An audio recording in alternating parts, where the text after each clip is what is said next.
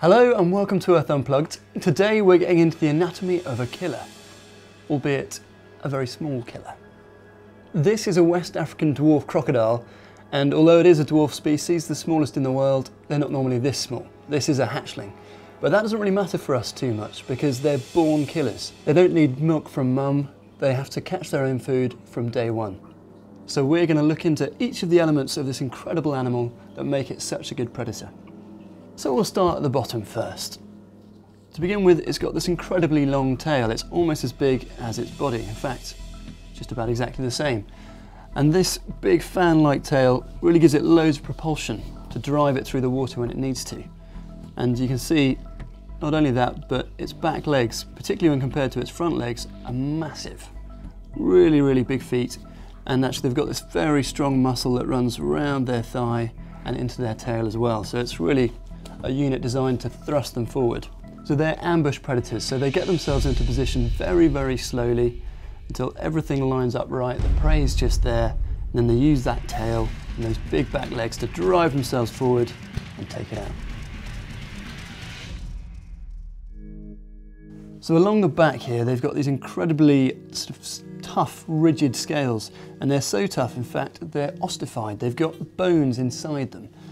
So they're called scutes, and these are a great defense if anything's going to try and attack them, because although they are the apex predator, they're also prey themselves. Being a dwarf species, they can get eaten by other crocodiles.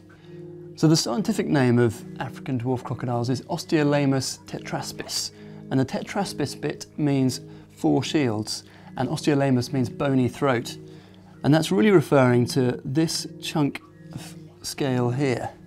If I just get my scalpel here, I'll see if I can take it off for you. And it more or less comes out as a single piece. So these 4 scales just act as a sort of dorsal shield that protects its neck from any predators. They're incredibly well-armoured animals. So onto the head, if I lift it up here, you can see that its eyes and its nostrils are right at the top of its head, so it can hang more or less underneath the surface while still looking at its prey and breathing, but not revealing any of its position to its prey.